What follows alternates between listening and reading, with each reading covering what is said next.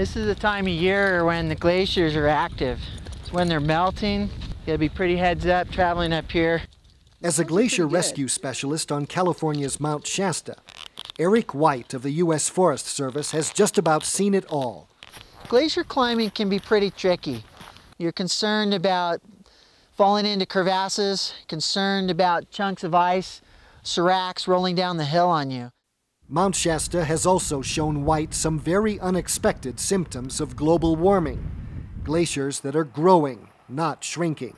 We actually have glaciers that are advancing. They're getting bigger. Some of the glaciers are 30% bigger now than they were 50 years ago. Dr. Sulawek Tulazic of the University of California, Santa Cruz, has studied glaciers in Iceland, Greenland, Antarctica, and Mount Shasta with Eric White. We were very puzzled by the fact that we found growing glaciers on Mount Shasta. The explanation Tulazic discovered is directly related to global warming. Warmer air carries more moisture.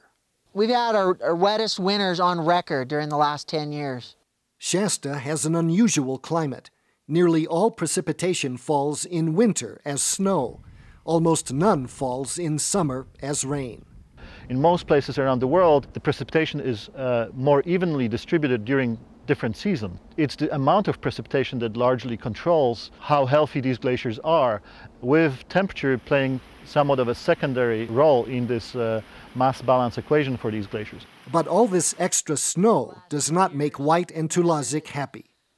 Mount Shasta is not an extinct volcano. There's about 1 in 3 chance in our lifetime it's going to erupt again. Some of the deadliest disasters that happened in the recent past involving volcanic eruptions happen because we have relatively rapid melting of ice on tall volcanoes, and this meltwater from the ice mixes with volcanic debris to form mud flows.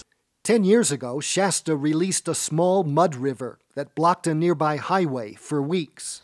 It was a pretty impressive event. You could see boulders the size of maybe a Volkswagen Bug rolling downstream. We have to keep in mind that unlike Mount St. Helens, for instance, Mount Shasta is located next to major population centers.